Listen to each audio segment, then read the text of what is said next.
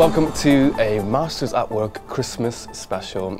If you missed part one, make sure you click here to watch it first, and make sure you don't go any further until you do. Good. In part two, James is going to arrange what he's recorded as well as add in some initial processing to the drum tracks. Hope you enjoy it, and if you want to learn more about mixing and mastering your tracks, make sure you check out our courses at pointblanklondon.com. Roll clip.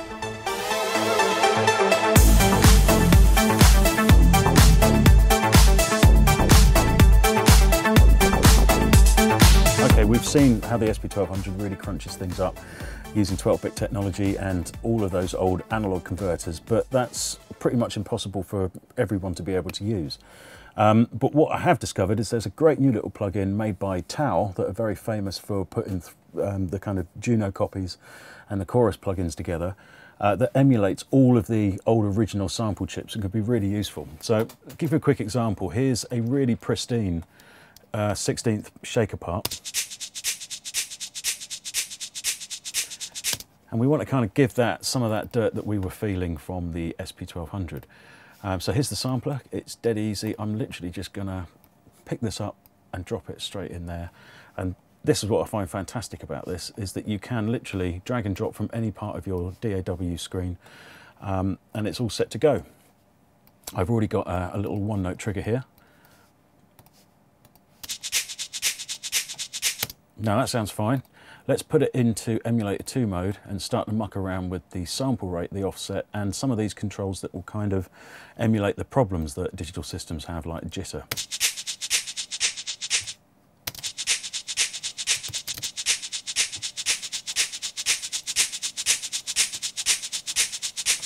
Now here's our original. Nice and pristine. Here's our now effectively old school emulated shaker loop. And we should be able to slot that straight in to the other bits and pieces that have come off from the SP1200.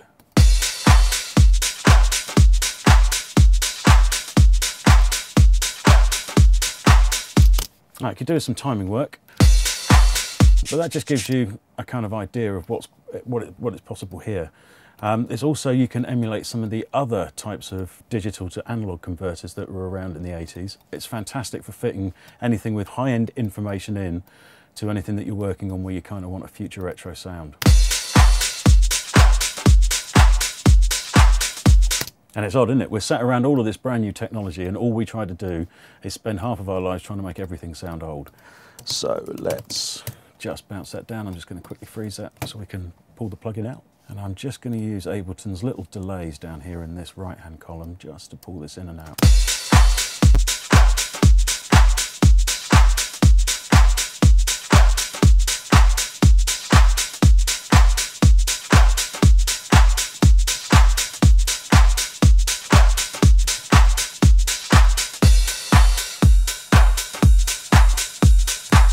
So let's just now make a very quick kind of static balance between our housey part and our 808 part.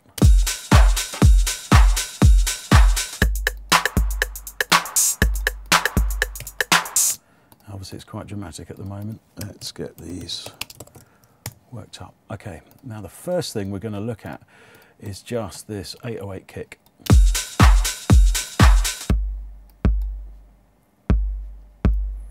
Now, as you saw, that came pretty much raw out of an 808, and it's going to sound very odd coming out from the SP1200 kick. So we're going to need to do some quite heavy processing to get it actually to sit. Now, for 808s, or particularly anything that you need to start to get some weight and some power into, using parallel processing inside of Ableton or any one of the DAWs is without doubt the best possible way. And the theory goes like this, that you have a completely dry signal that you're sending with another channel right next to it, and that channel, or that part of your sound rack in this case, actually has the processing on it. So instead of placing, for example, a compressor straight on the original sound, you're having a compressed version of your sound come up right next to it, and then you have full control over it. And let me show you how to do that in Ableton. It's dead simple. I'm going to take the compressor, drop it straight onto the channel, and go fairly crazy with the settings.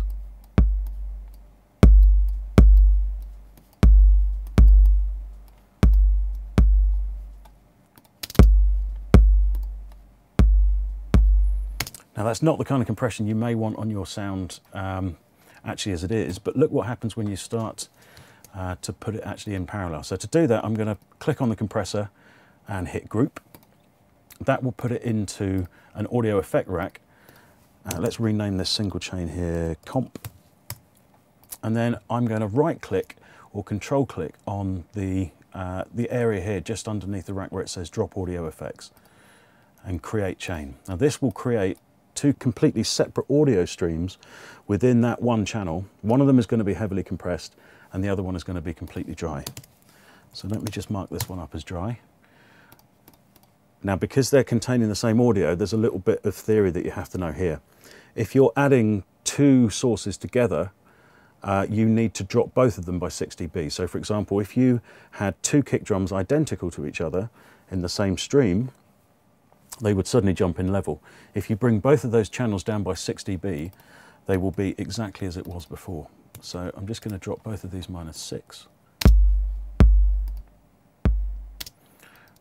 And now let's just hear both of these channels individually. So this is the completely dry,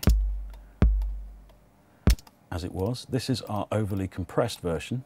And I'm just going to take off the makeup gain there and level it manually. Neither of them are particularly inspiring until you start to add them together.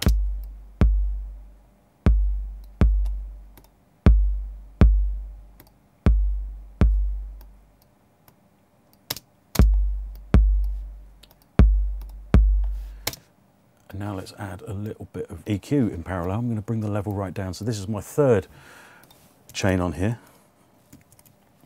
I'm going to go quite heavy-handed with the mid-range. It tends to work on 808s.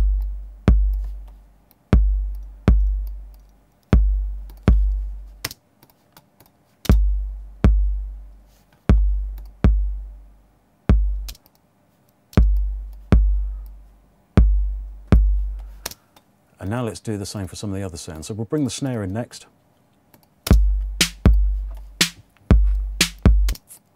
And the key to 808 snare is always the ambience that you put onto it. So I'm going to dive into Max for Live for Ableton here because it has the brilliant convolution reverb on it, which is just more fun than you can possibly imagine. And if you dive into its menus here, there are a couple that are specifically made for drums and do what they say on the tin. Let's see what we can find.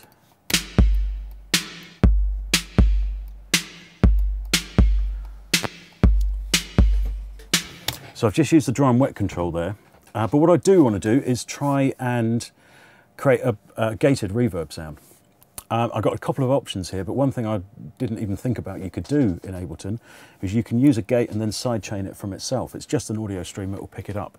So instead of using the dry and wet control on this snare, I'm going to turn it 100% wet and then use our parallel system that we just did on the kick. So let's group this.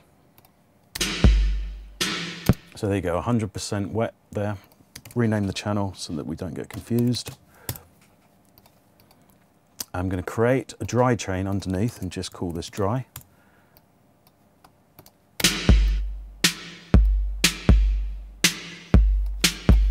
And then just grab Ableton's built-in gate and drop it onto the reverb channel. Open up this little triangle which will give you the sidechain controls, and I'm going to sidechain it from itself. Now what this will do is will trigger the gate from the dry sound, which is a kind of clever way of tricking the reverb into being gated by itself.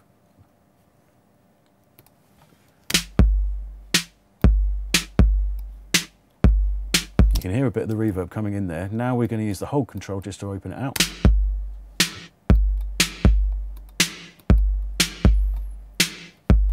There you go, instant gated reverb. Don't think that you just have to have a reverb and that's it. Muck with it. Stick a saturator on it afterwards. Anything you want, even just, I'll show you one thing that often does work, and we may use here. We'll feed a little bit of the simple delay. There you go. If you turn both of these sync buttons off, the timings here don't matter, and we can just actually dial in an actual kind of arbitrary time. So now we're just feeding a tiny bit of delay into the reverb, which will really help. Just widen things up.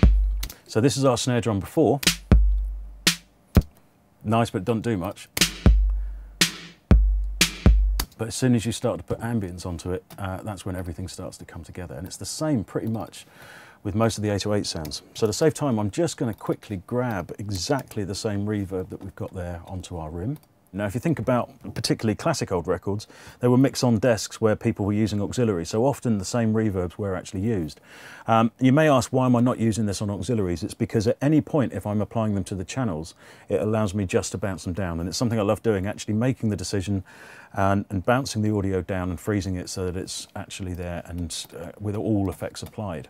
But when you play the rim back, something weird going on with the reverb, and what's happening is our gate, when you copy a gate in any channel in Ableton, it won't change your side chains, and this is the kind of thing that if you're not sure about in Ableton can drive you absolutely up the wall and take you ages to kind of work out. Our reverb is being gated still from the snare drum because I've copied the effect. So I'm just going to reset the gate to the actual channel that we're working on. There we go. And there is another beauty of having these controls set up in this manner. If, say, I wanted to actually increase the amount of reverb over time, I have full control over it here. So if I wanted to do an automation rise just on the second part here of this rim, I can just grab the channel volume and hoik it up with automation.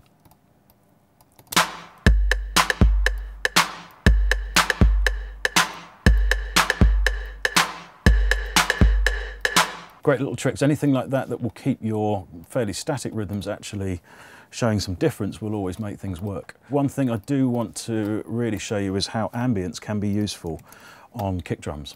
The analog circuit of an 808 is incredibly pure, and it's just pumping out effectively a kind of like a processed and envelope controlled pitched sine wave, which is great, but sometimes they can be incredibly pure. And if you think about how the world actually works, nothing is pure. Everything's got a tiny bit of reverb on it. So when you've got pure sound, sometimes adding small amounts of ambience just will give it a kind of more realistic feel in our actual head. Because as I say, only when you walk into an anechoic chamber, which is one of those weird rooms with all of the stuff on the walls, do you never hear any reflections. That's the only time. Every other time in your life, you will be hearing reflections from a room.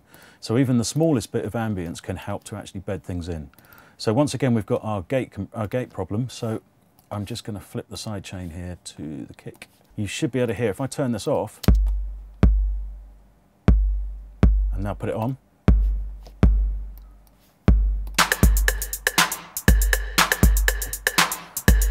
for some reason to us as humans, it just sounds a little bit weird because the reverb's allowing us to have a kind of positional information on it. Okay, so I'm just going to quickly whip through the rest of these drum sounds. And then we'll come back and listen to how far we've got. Okay, so I've just done a couple of little extra bits of processing on our 808 section. One of them that may seem quite weird is I've got a little bit of reverb on some of the 808 hats. And bearing in mind this all comes from an analog synth, so they all can be very bright. And sometimes when it's totally dry, it can just seem a bit weird in the ears. So by putting tiny bits of ambience around, can just help to bed things in. Let me show you what I mean. Here they are dry. And this is what I've added. Now, it's only using Ableton's built-in reverb, but once you actually tweak it, you can get some quite good stuff out of it. It's very, very short. And there's just enough to help it on its way there.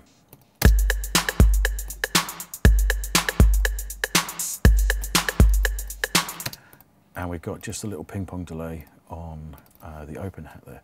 Now, I'm not using anything that's particularly posh on this. I want to kind of show you that even though we've used posh sound sources here, we can actually build up quite a good little balance using just the internal tools that come with the software. So now let's skip over to our house section, and I've just done a tiny bit of editing on the kick drum just to kind of make sure it's bang on the money each time. And this is where we are.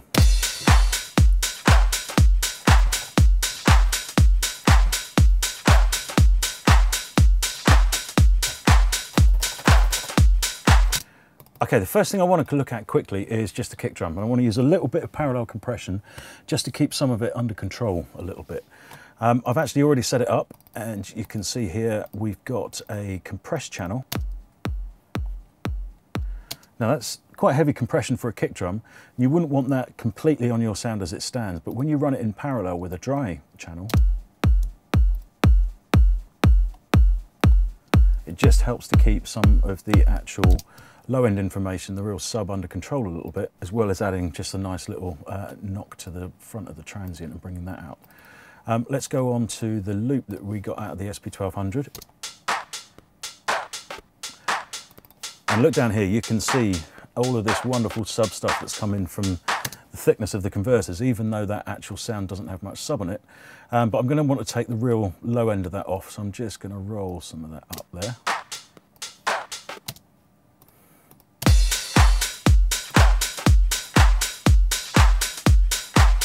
And there's a few things in the way. I just want to look at this loop that we put through the little rolling box. We'll take some of the bottom end off that. So let's just have a quick look at what's going on. Not too bad. Give it a little bit of a lift.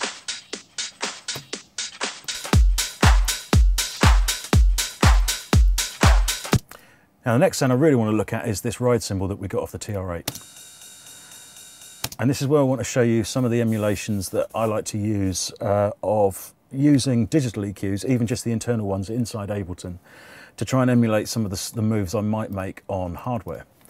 And the first thing that I always like to try and teach people when it comes to EQ is when you're using EQs either at the top or the bottom, which obviously we're going to be doing some shelf EQ at the top with this ride, is to use them always in tandem with a low pass filter. So I'm going to use band 8 of Ableton's EQ here. And here we go, we've got a controllable filter. And I'm going to kind of fit this around the waveform of the sound. And we can use the Q control there just to open it up. Now you can see from the Neve EQ that we actually kind of got a little bit of natural roll off. And I'm just going to add a little bit more before I make the main EQ move.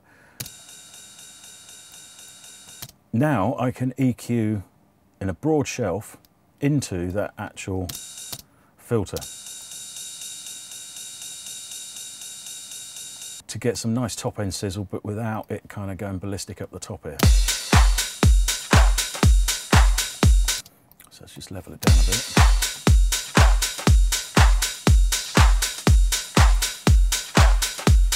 So you can automatically hear the difference that it's making. But let me just quickly show you. If you're listening on headphones, you'll probably hear this a lot easier. Let me show you now what happens now if I take the filter off and the difference between that broad EQ move.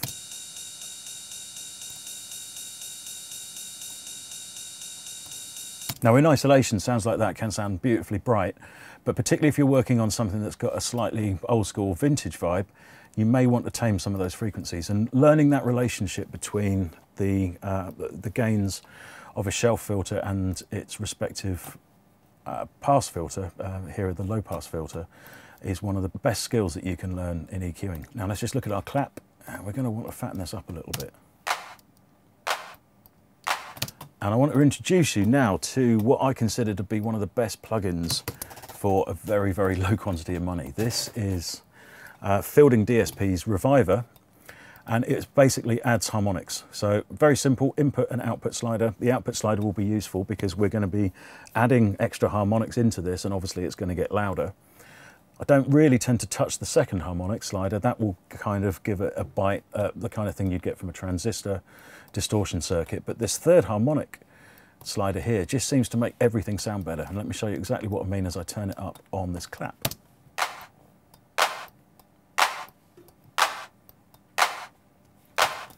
Now let's level it back again. So this is before, and this is after. And it just adds a kind of thickness, which is exactly the kind of thing that it's emulating. Either to kind of transformer circuits or valve circuits will generate third harmonic distortion. So you can see that even with a cheap plugin like that, because that's only about $29, you can start to emulate some of the sounds that you can get from the high-end equipment. And particularly when it comes to drums, it's basically always an exercise in controlled distortion. Now let me show you what it can do to a kick, because it always sounds great at thickening up kicks. So this is before with no processing. And I'm just going to dial some of the third harmonic in and listen to it fatten up.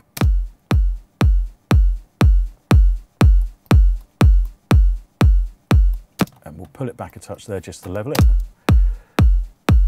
And then fit that in.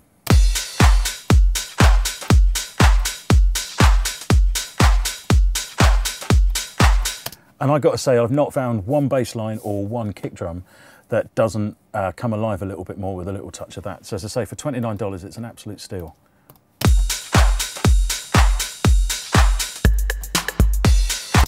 Now you can hear we've got quite an awkward transition as we come out of the house bit into the actual 808. Now I find the moment you've got drums going, particularly if you've already built two sections as we have here, the best thing you can possibly do, and you can do it incredibly quickly, is to start copying these things around and start arranging. So I'm just going to copy the entire drum thing to the front. So we're going to have a little breakdown here, another main section, maybe two more main sections, and then maybe another break here, and then we'll go into the 808 a little bit later on. And quite simple techniques here. All I'm doing is really copying all of the blocks, and then I'll go through and take certain sections in and out to actually help build it up. Now we've got this shaker sample that we processed through the Tau sampler plugin. So we use this very simply as an arrangement tool just to add extra interest. So at the front of this drum track, let's start right at the beginning. Let's say we take out the TR8 hats and the shaker, leave the cymbals where they are,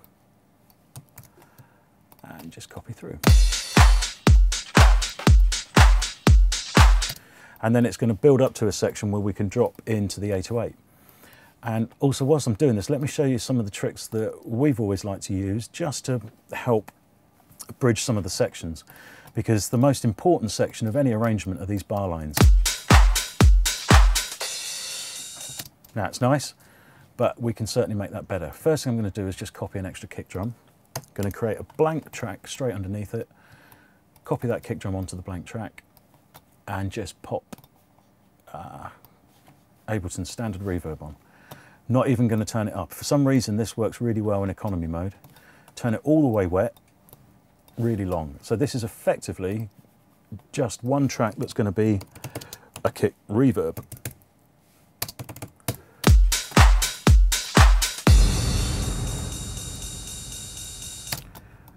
Even longer.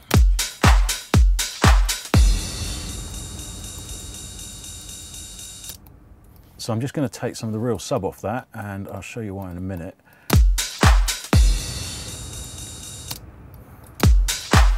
Add a touch of mid-range. Now I'm actually going to freeze the track, and this is a great tip in Ableton if you ever want to bounce anything down effectively. Freeze it, click on it again, and then hit flatten. If you're wondering why we're using this particularly odd colour scheme as well, it's just so that it will look good on the capture cameras. It is starting to freak me out a little bit, I must admit.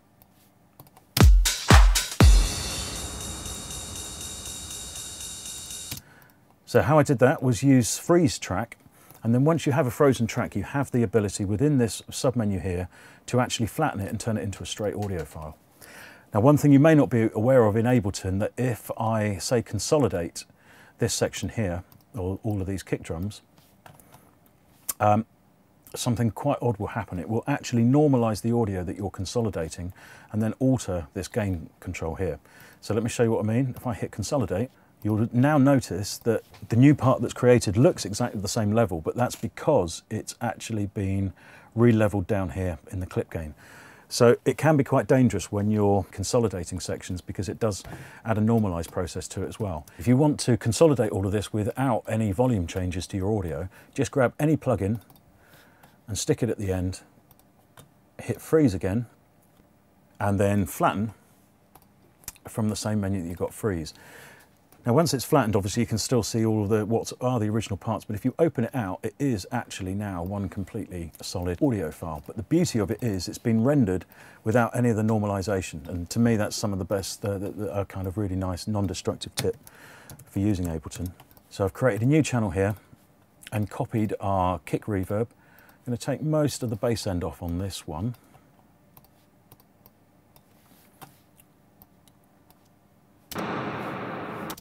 So it's a lot lighter, And now I'm going to grab a compressor, sidechain that compressor off the main kick.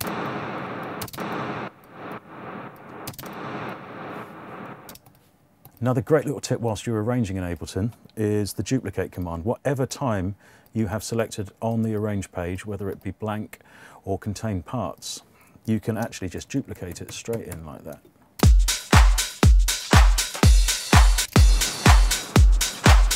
And that was just Apple D on the Mac, and I think it's Control D on a PC. So once again, now we're starting to get into the processing. I've just rolled some of the bass off this. Let's also fatten it up with the reviver.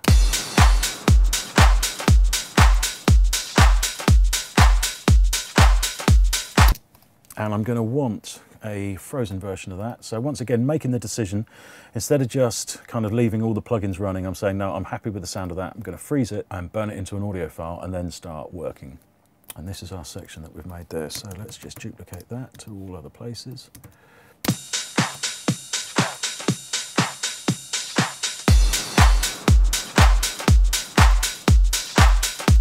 There's one other effect I just want to pick up here. It's quite nice to have something, even while we're just on the drum sounds, before we're starting to build any kind of effects, is to use them to send off into reverbs or delays. So I'm going to grab the clap end of that loop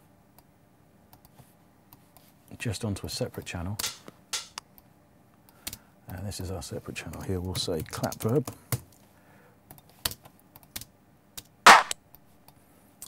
Just make sure that we take the end off.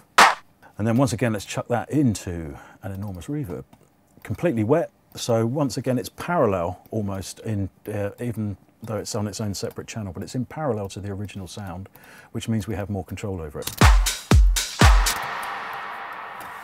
So very quickly, just from using even just the samples that we've already put in there, we've already got the beginnings of a drum arrangement. And let me play you back these last 4 bars, you'll see what I mean.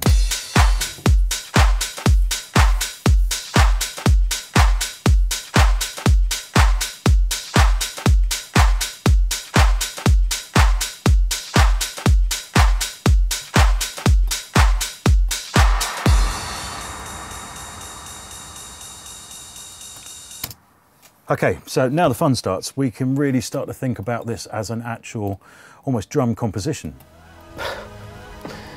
Great.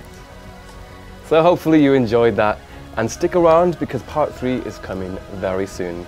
In part 3, James is going to look at recording some effects with the classic Pro 1 synthesizer, as well as putting some finishing touches to the mix of the drums. And remember, if you want to learn more about mixing and mastering, make sure you check out our courses at pointblanklondon.com. We'll see you soon. Cheers.